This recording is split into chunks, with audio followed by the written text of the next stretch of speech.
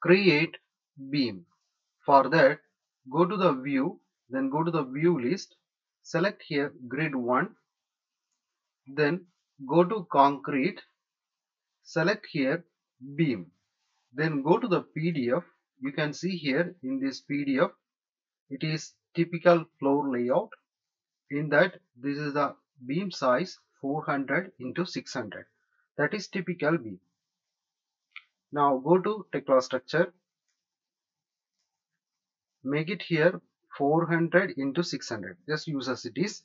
Other all the keep as it is. If you want, you can change the material also, just keep as it is now. And here it is B, then simply enter and go to click this point and click this point. Similar way, click this point and click this point. It is typical beam, so we can create like this. So now press Ctrl tab, you can go to the next view. Here it is, press Ctrl 4, you can see the view here. So now this one is perfectly created. Now we need to select here grid A view. So just go to view, then go to the view list. You can use Ctrl I also, or you can use this view list. Select here grid A, then go to the concrete, select here beam, then click this point and click this point. Continue the same here also, all the area. We cannot copy and use it because in between grid gap is not equal, so we need to create one by one. So here it is ready. Now if you go to the control tab, you can see this one. Next we need to select grid C. So just go to view, view list, grid C.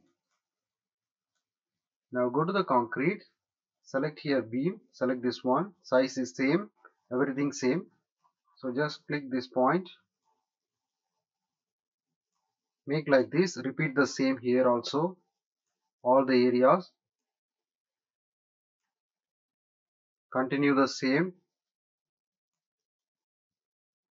Fine. Now go to the elevation 3500. Now go to the view, view list.